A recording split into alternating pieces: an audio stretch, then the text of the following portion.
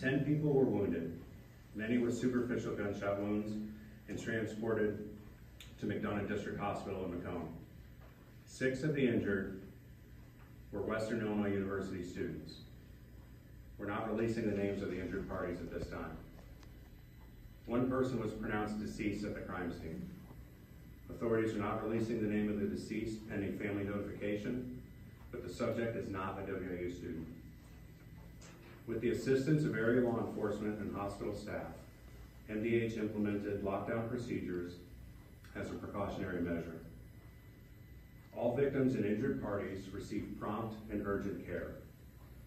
Some of the victims from the incident were triaged at MDH, then transferred to area level 1 trauma centers.